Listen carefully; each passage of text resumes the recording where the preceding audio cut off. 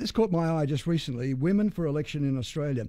One thing that we really do need, I think, in local government, but probably all forms of government, but I'm talking local government right now, is more female councillors. There's 9 councillors in the Midwestern Council, just one woman who's been there for some time now. Maybe it's time to change that. We've got local government elections coming up next year. Now, this Women for Election in Australia organisation is non-partisan. It's not for profit. It's equipping women to run for public office in Australia. And the lady in charge and the CEO of Women for Election in Australia is Licia Heath, who joins us right now. Good morning to you, Licia. I think this is a terrific initiative, and we do need more women in local government. Oh, look, we certainly do. I'm sad to say that of all the states, New South Wales is the worst state in terms of female representation on council. And we need to improve that drastically, and that's what we're setting out to do. I have a theory, and maybe it's wrong, but local government, you are so visible. People get in contact with you so easily. They run into you every day, and that can be intimidating and also almost claustrophobic. Is that one of the concerns that women have, or is there a reason I don't understand that women don't get involved? Well, there's more than one reason. I think the visibility can be part of it, but it's something we always say at our training events is think about what women do out in the community so frequently anyway, whether they're, running a business or running a PNC or local sports or volunteering or, fundraising via barbecues.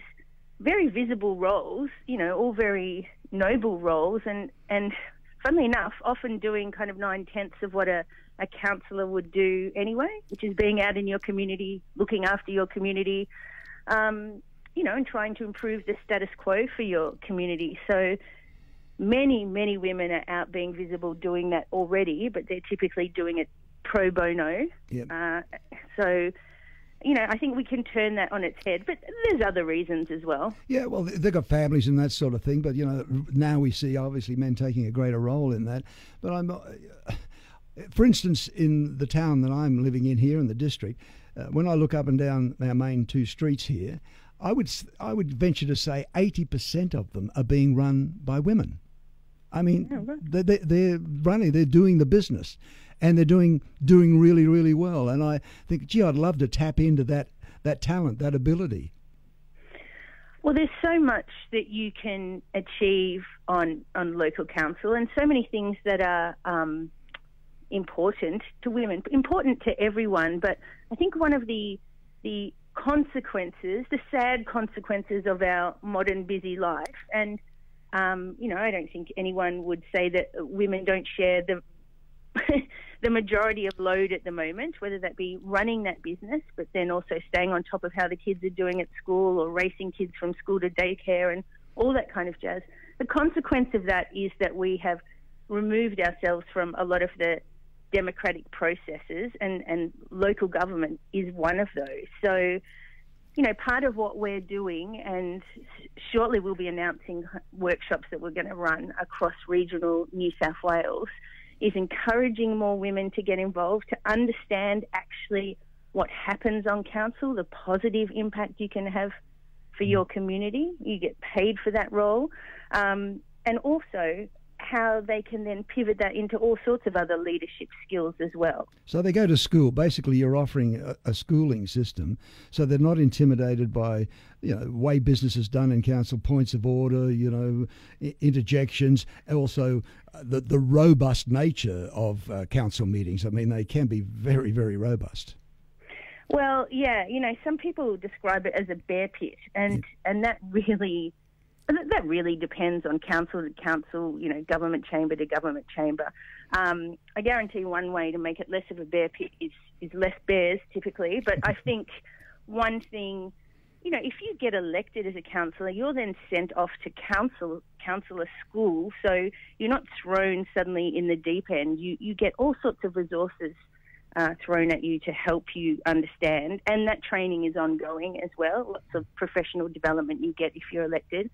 But what we see at the moment is councils run how to be councillor workshops.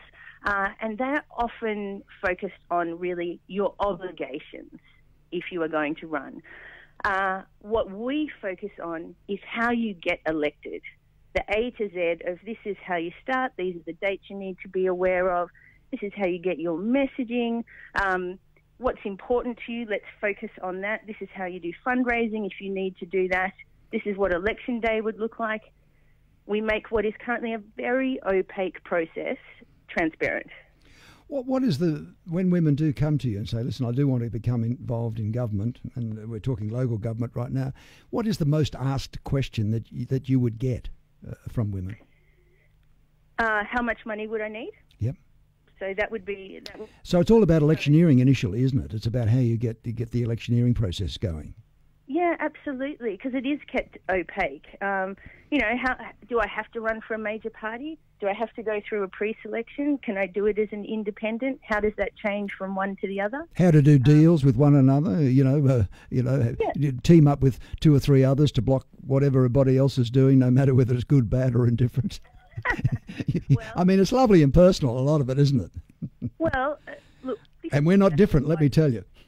This is why we want more women in our chambers, isn't it? Yeah. Let's think about what they bring. They tend to be more collaborative, less adversarial. They tend to be more visible. They'll take more meetings with their constituents. They're more likely to prosecute the case of their constituents back into the legislative chamber.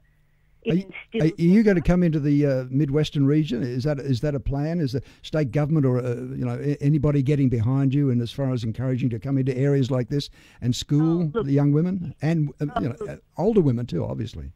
Oh, we're desperate to get out into regional and rural New South Wales. I expect around September is when we'll be able to announce specifics about where we'll be and when. So I'd encourage people to go to our Women for Election website. There's a newsletter that you can sign up for, that you can get the jump on everyone in terms of learning when those events will be. But, it's not about the metro regions. If you look at gender representation in the metro regions, it's a lot better. It's the rural and regional parts of New South Wales in particular that really need more women to be encouraged, and they get encouraged when they know how the process works.